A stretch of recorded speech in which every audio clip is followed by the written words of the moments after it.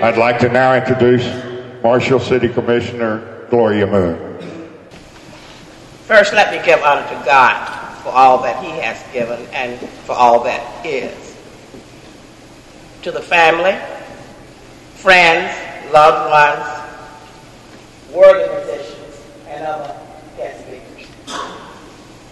On behalf of the City Commissioner and as his friend, the death of our city ambassador has come as an incredible loss to us. Omar spent his life in the pursuit of his beloved music. The musical genius legacy will forever live on here in the hearts of Marshall and the world through his music. His return home and his music has had an amazing effect like no other effort undertaken here in mending and binding the gap between the people of Marshall, barring no cultures or race, young and old. The people came together and they enjoyed each moment. As I bring my comments to an end, I'd like to think of these last words as my final conversation with my fumed friend and the musician genius.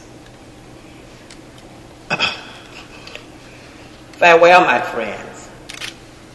The journey of my life was beautiful as long as it lasted. I have no regrets, save the pain I leave behind in the hearts of the ones who loved and cared for me. Now, they have tears in their eyes. I say smile in spite of the lump that's in your throat. Thanks for the strong arms that helped me up when my strength was letting me down. For each morsel of food that I was fed, and the special medical attention that you gave. Do not grieve.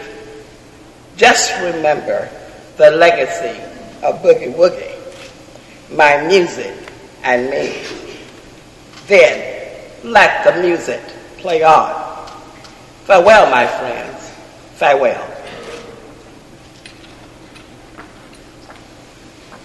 We'll now hear one of Omar's signature tunes, The Raven, sung by Mike Mitchell, Barney Canson and Wes Jeans on guitar, Carl Mitchell on bass, Andre Lewis on keyboard, and Anthony G. Parrish on drums.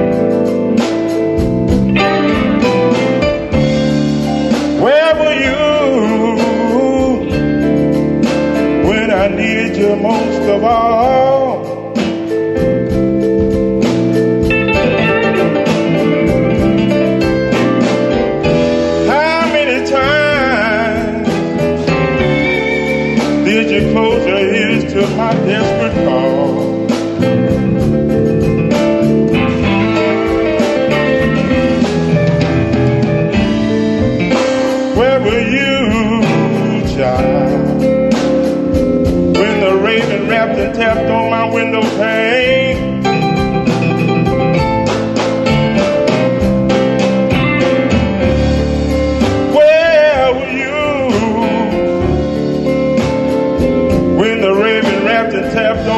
no pain.